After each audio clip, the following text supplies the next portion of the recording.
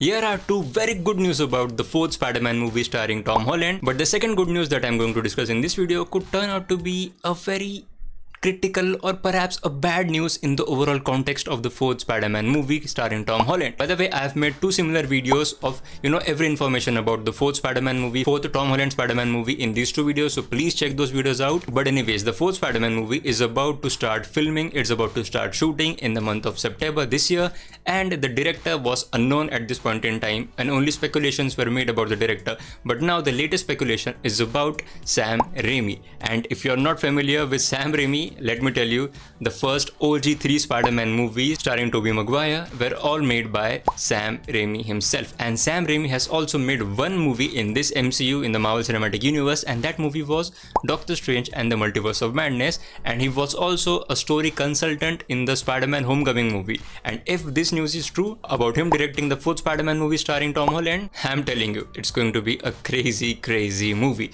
because it will have the Sam Raimi style of Tobey Maguire Spider-Man movies, but it will be Tom Holland Spider-Man movie. And the cherry on the top is that this movie will have a very grounded story, a very street level story, and Sam Raimi will have a ball directing this movie. Now let's come to the second news. The second news is Sydney Sweeney is probably being cast in the MCU to play the role of Black Cat in this fourth Spider-Man movie starring Tom Holland. I mean, these are quite strong rumors circling on the internet, and people are just going nuts about this news. And according to the same rumors, Black Cat / Felicia Hardy will play the initial or the main love interest of Tom Holland's Peter Parker, but at the same time MJ will start to remember things about her past with Spider-Man and with Tom Holland's Spider-Man and with Peter Parker, and eventually it will become a love triangle among the three of them. And we also heard that Black Cat along with her father has a history with Kingpin, and therefore she is actually seeking revenge with Kingpin. But now let's talk about if this scoop is really true, that Sydney Sweeney will play the role of Black Cat. Then a very simple question arises: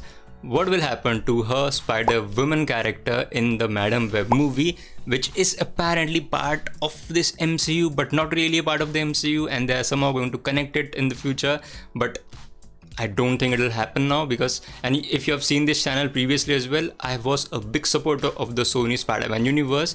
I still have a bit of hopes, but they are just fading away, and they have still two Spider-Man related movies to come out this year. The Sony Spider-Man universe I'm talking about, the third Venom movie, which will be the last Venom movie in which Tom Hardy will play the role of Venom, and Kraven the Hunter movie is also set to release this year. But now, after the poor reception of Madam Web, fans don't really think the Sony Spider-Man universe will actually go on to become something substantial and will connect to the MCU in a major way, because the initial plans were actually being set up as the two worlds of these two universes, the Sony Spider-Man universe and the MCU, will actually connect with each other, will actually mix with each other.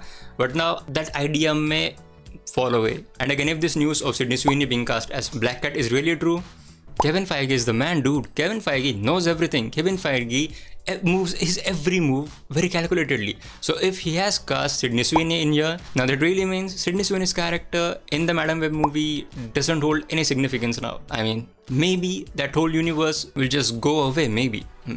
Okay, now let's finally talk about my opinions on it and how I think this could be a problem, in the larger context of the Spider-Man 4 movie. I mean, the inclusion of Black Cat as a character. I'm not talking about Sydney Sweeney, but just Black Cat as a character, because everything that we have heard until now about the fourth Spider-Man movie, a lot of things are happening in it. I mean, there are a lot of moving parts. And if you remember, the third Spider-Man movie of Tobey Maguire, that movie was not pretty well received by even the fans or the critics, and the main reason and the common reason actually that they had about this movie not being very good was that it had too many parts, meaning it had just too many villains and just too many storylines going around in that movie. And probably similar thing is happening in this Spider-Man movie too with Tom Holland. I mean, first we had it's going to be a ground level story, a street level story, kudos to that. Then we heard Kingpin will be involved, again good move. Then we heard it's going to set up after the events of Daredevil Born Again, and it will deal with the anti-vigilante task force, again good, because it all ties up into the street level storyline. Then we heard MJ is going to be there, obviously she's going to be there. Then we heard a couple of more villains will be in this movie as well, and obviously that goes without saying that they will be controlled by the mastermind Kingpin, and it's again falling into the same story. But then we heard about the inclusion of Venom in it, and now because of Venom the story kind of moves away from the very grounded storytelling. And then if we have Black Cat storyline as well, then it moves further from the ground level story that we were aiming for at the start. I mean, I don't know if this is really too much, or you know, they'll have a great idea behind it. And again, I'm not doubting Kevin Feige. If Kevin Feige has decided to do that, then he definitely has some bigger plans about it, and I'm no one to question. But yeah, I just felt that, so I just thought about sharing it. But anyways, you can check out this playlist in which I have discussed every detail about the fourth Spider-Man movie starring Tom Holland. So you can check out that playlist, and you can check out some other videos on my channel too. And as always, thank you so much for watching.